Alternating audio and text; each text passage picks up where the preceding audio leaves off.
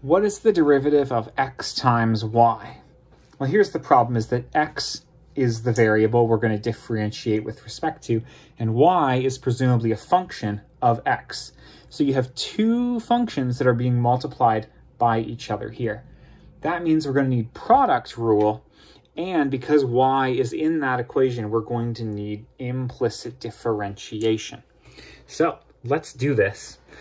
X, the derivative of x, I should say, is 1.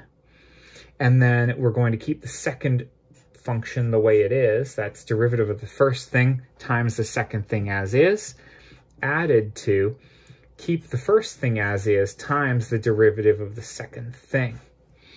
Now, again, that's product rule. Derivative of that times that as is, plus derivative of the second thing times the first one as is. Great. This is all we can do. Usually, if I was told that x times y equals something, then I'd be able to solve for y prime here, but you can't. All you have is y plus x times y prime. Now, if your teacher doesn't like y prime, you're probably going to have to have written y plus x times dy by dx. These are just different ways of writing the exact same thing. Cool, that's it for the derivative of it.